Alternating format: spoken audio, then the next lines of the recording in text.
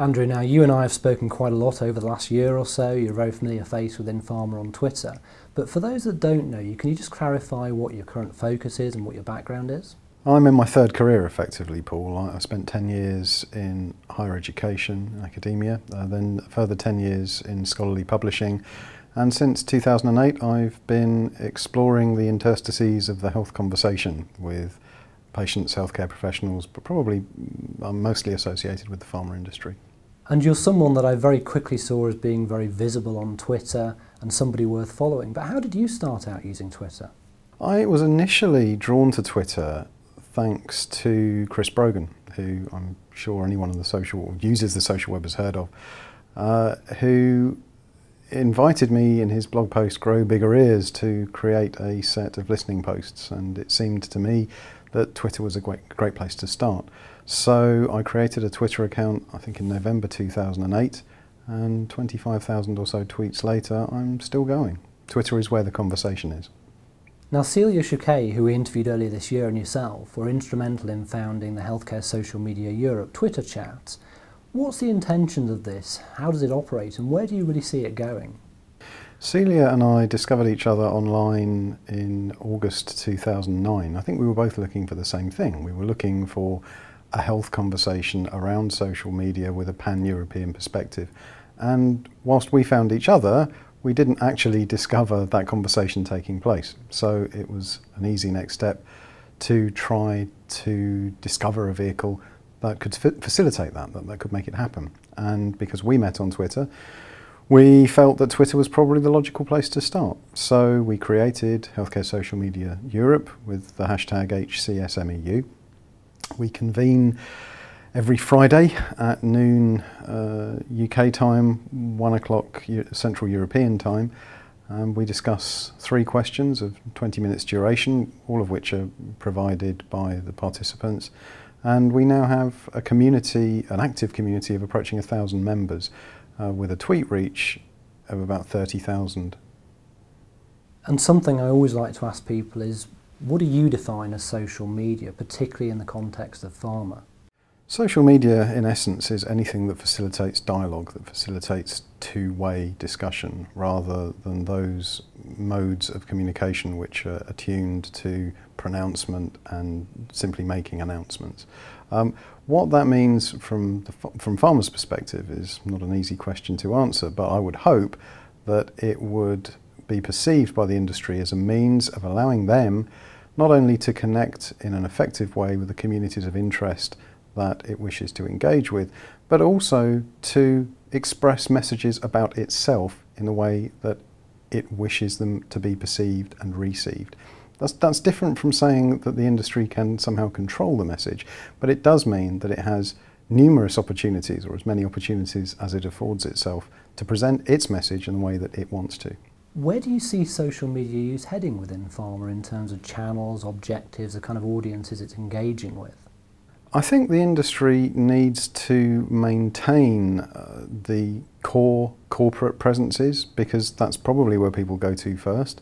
But I would anticipate that we will see a fragmentation of social media presences across the industry, speaking to different needs in different geographies and often in different languages. And we're already seeing companies like Pfizer beginning to roll out different accounts in different geographies using different local language, I think to great effect and to great success, and I wish them well in that enterprise, because I think it's important. Social media is not just about the numbers. In fact, arguably you could say it's not about the numbers at all.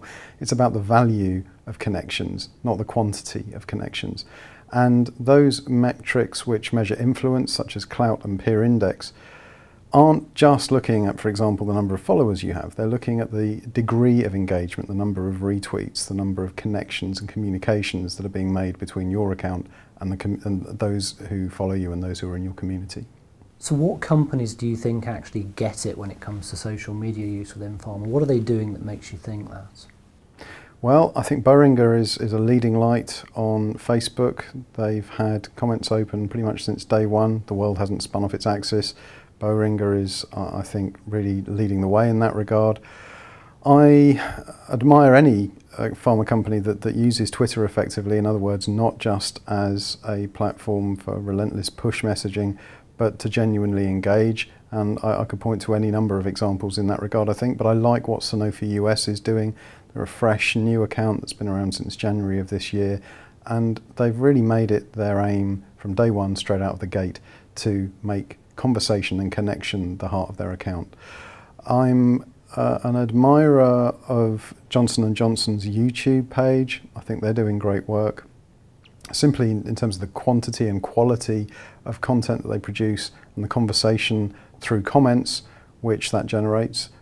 You wouldn't think that YouTube comments were a natural forum for conversations to take place because you can't embed them, you can't thread them, but that doesn't matter. People still talk about the videos which J&J put up there. I'm an admirer of what Roche have done across the board. It would be unfair necessarily to pick on any one of their properties, but I think the Roche_com Twitter account is very effective. I really liked Conference Connect, the recent account that they launched to bring together attendees at professional congresses.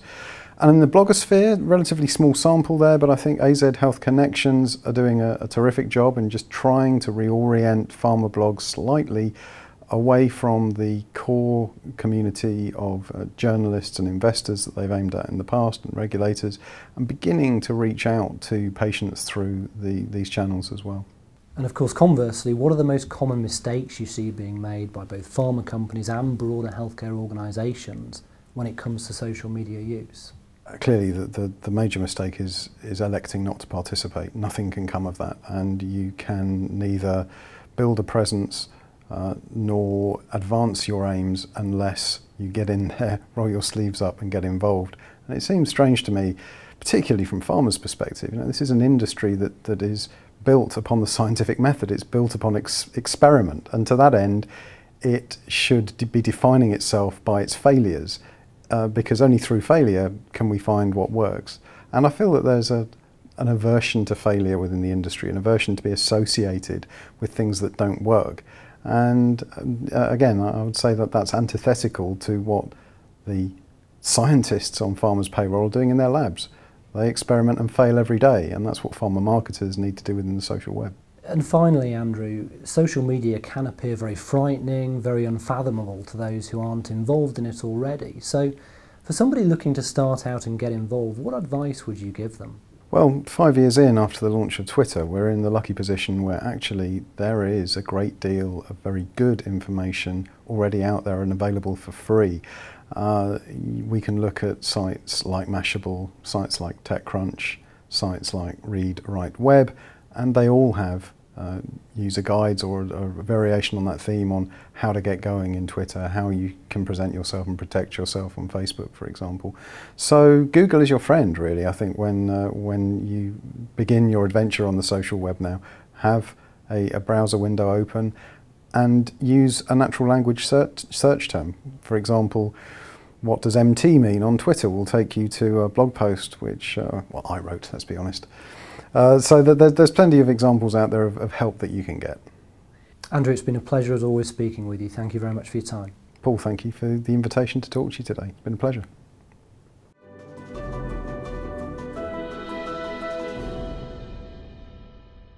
pharmaforum.com is the dynamic online information and discussion portal for the pharmaceutical industry.